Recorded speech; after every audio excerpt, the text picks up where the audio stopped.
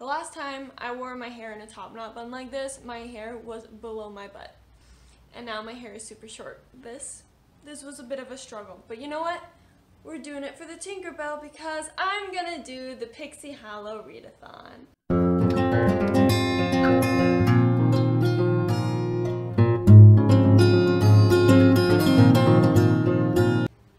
Also, I am not filming in front of my bookshelf because my bookshelf is a complete mess and I didn't feel like sitting on the floor. Also, I'm so sorry if you can hear people's loud music. I have no choice over other people's decisions.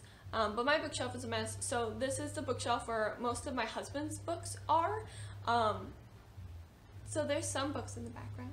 So I fully was not planning on really doing this readathon or like taking it seriously because I only saw the announcement video for it like a day or two ago. So I was like, oh, that's not enough time. I've already planned out my videos for March. Like, it just doesn't fit in my schedule. And then I decided that I was going to do it, and I was like, well, okay, I'll just do it on Twitter because, you know, that's kind of where the other social media platform is that they're doing this on, is on Twitter. I have a Twitter. I can totally just upload a picture of my TBR, keep people updated on Twitter, and just let it be that. And then this morning, I was like, no, I feel like filming, and the only thing that I can film is a TBR for the Pixie Hollow Readathon. So I am doing that. I am filming my TBR for the Pixie Hollow Readathon. Yeah, very last minute, but still super excited about it.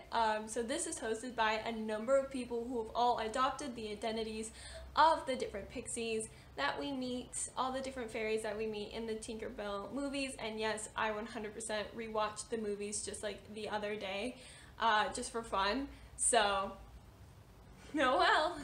So this readathon is really cool. It's starting today, March 5, and it's going until like March 20, I think. So it's a decently long readathon, which is really kind of nice. And there are 2 paths that you can take. Each path follows the same fairy, but they have 2 different prompts. I will be taking the trust path. I will not be switching paths. Partway through, I'm going to stay on the trust path for the entire time. And so the first fairy that we meet on our journey is Queen Clarion, and for me the prompt is royalty. So, you know, read something with royalty. And I've decided to do Girl Serpent Thorn because this is about a princess who kind of gets locked up and she can't really go out and see people, and then it's her brother's wedding and she has to fight, you know, she's like, is she a demon or is she human? And it's a really good like royal turmoil book. I also will be using this book to double up on a couple of the prompts because I believe that is allowed, but this should be the only book that I'm doubling up with. Then the second one, we come to Periwinkle, and my prompt for her is read a book featuring sisters. So the book I have chosen, I talked about recently in a different video, which I will link down below. It is my video talking about African literature, the history of it, and where it's at now, with special guest, my husband, Woot Woot, because he knows a lot about it. Anyway, so I will be reading Homegoing by Yagiasi, and this features 2 sisters who are from Ghana, and one marries an Englishman and one is taken as a slave, and it follows their journeys as they take these 2 very different life plans.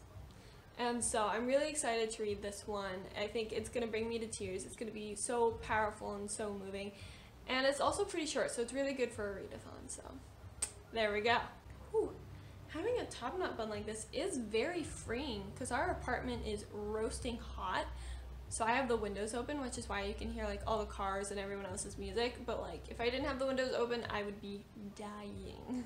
The next one is Silver Mist, and for her my prompt is to read something featuring an Asian main character or written by an Asian author. So I will be reading Love Boat Taipei, and this is by Abigail Hing Wen, and this is about a girl who loves to dance, and but her parents aren't like super supportive of it. Like, you're not gonna make a career off dancing, which is, in my opinion, perfectly fair, but like she really wants to dance, so her parents send her back home to Taipei for a summer camp, and she kind of has the idea that the summer camp is really going to suck and it's going to be her parents' way of setting her straight, but it ends up being different than what she expects. Next, we get to Tinkerbell, and Tinkerbell is where you can switch what track you want to be on, but I'm going to stay on my track, and I am actually going to do the group read for this readathon for my Tinkerbell prompt. The only thing is that the Tinkerbell prompt for the trust side, I don't think it'll fit this book very well. It kind of will, but not really, versus the book will fit the prompt for the other Tinkerbell. So we'll see. But the group read is The Gilded Ones. This is by Namina Forna, and I'm really excited to read this. I just picked this up. Like, I have yet to film the book haul for this because I just filmed the book haul, and then all of a sudden I got like a couple of more books, and I think more are coming. So I might have to film another book haul pretty soon, which is exciting. But yeah, so I just bought this book. Like I said, it's the group read, but I'm also using it for the Tinkerbell prompt.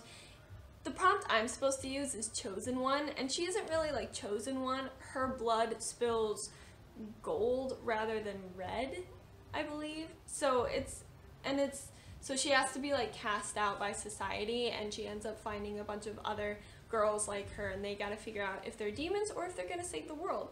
So she's not like Chosen One, she's like different than others, but not like the Chosen One. But this does feature magic, and so I think it does. I'm pretty sure it does. I feel like it does. Anyway, I'm reading this for Tinkerbell no matter what. It's also the group read, so. And it's also, I think, the thickest book on this list, so. Whew, we'll see. Then the next one is Vidya, I believe, and her prompt for me is an unreliable narrator, and so for that one I will be reading Master of One. And this kind of switches around narrators, which in itself could be unreliable, but also the first narrator is Rags, who is a thief, and so he's meant to be this kind of unreliable character. So that's how I'm going with it's an unreliable narrator rather than like anything else. So I'm gonna read Master of One. This is where my first double up comes. For fun, the prompt is to read a book where she's like, I'm not like other girls. I think she's pretty not like other girls when she has to be locked up because of something about her, whether she like poisons people or people die at her touch or something like that. I cannot remember. But she's not like other girls, so that's where I'm doubling up again. And then the next one is Iridessa, and for me that is to read a book written by a black author or with a black main character, and I am super excited about that because I will be reading You Should See Me in a Crown. Yes, I just realized I could double up with Homegoing, but I wanted to read this in February and I didn't, so I'm really hoping I can read it now. So if I don't get to it, then Homegoing does fit the prompts, but I really want to read this. It's about a girl who, she is gay or bi. She's interested in girls, and her school is not like super down with that. And she learns that you can get a college scholarship through being prom queen.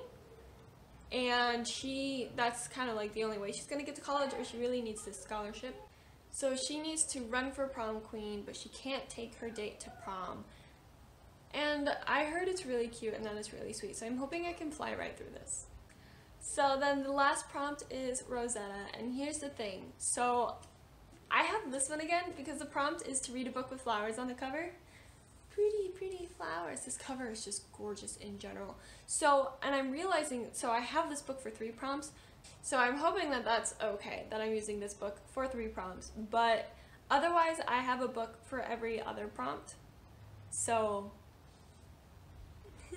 it's what I have on my physical TBR. It's what I have, so those are all the books that I'm hoping to read. This is kind of my March TBR now, I guess, but I also have other books that I am wanting to read. So that is my TBR for the Pixie Hollow Readathon. I'm super excited to do this, even though it was pretty last minute. I'm just so excited. But yeah, if you like this video, comment down below if you're going to be doing this, or which favorite is your Which fairy is your favorite, if you have one, if you grew up with Tinkerbell. Otherwise, give this video a thumbs up, subscribe if you're new here. I post videos every Thursday, with apparently the occasional bonus video like today. I probably won't be vlogging my experience of doing the readathon. I'll probably have this video, and then I'll probably have a wrap up when the readathon is done, giving my thoughts and opinions on all of these books. So stay tuned for that, because that will also most likely be a bonus video rather than structured into my Thursday videos. So subscribe, hit the bell so you can get the notification every time I upload, including the bonus videos. Until then, though, I hope you guys have a wonderful March, and I hope the weather is nice wherever you are. And until I see you guys in the next one, I wish you all a happy reading.